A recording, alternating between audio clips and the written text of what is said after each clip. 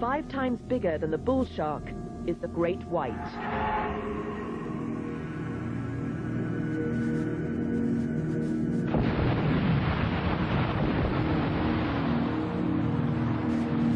Attacks by great whites on humans are rare.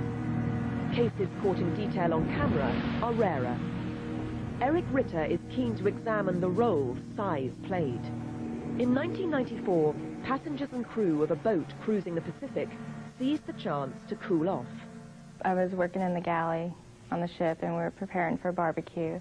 We were about 300 miles east of Easter Island, just out in the middle of the Pacific. It was, warm. I'd never been in water like that. It was just, it was really clear and blue.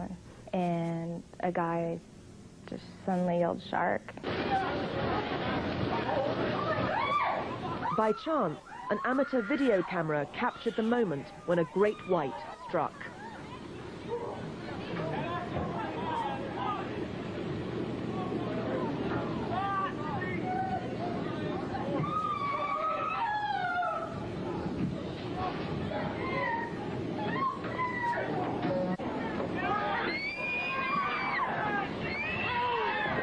Oh my God.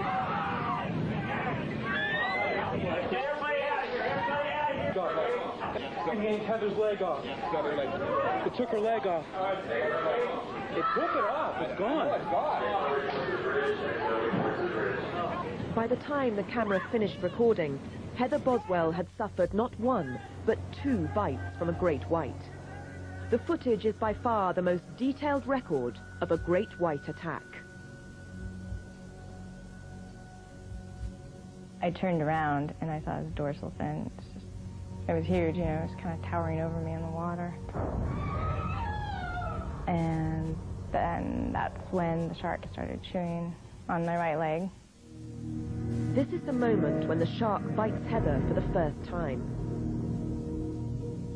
It didn't hurt at all. It was just kind of like a puppy chewing on your finger. It didn't hurt, it was just kind of, just happening. Seeing Heather under attack, an inflatable boat comes round. A would-be rescuer reaches out a broom handle to her. The shark came up and grabbed me and pulled me under. And I remember I had the stick in my hand because it jerked it out of the people on the boat, their hand, because it was, just such a hard jerk.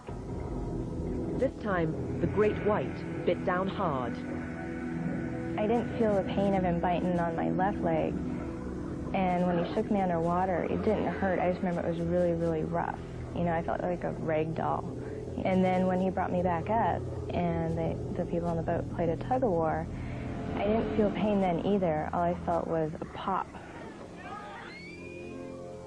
The shark bit off most of my leg, about a little above mid-thigh. Yeah, I think I have about 5 inches of femur left, something like that. But he took it off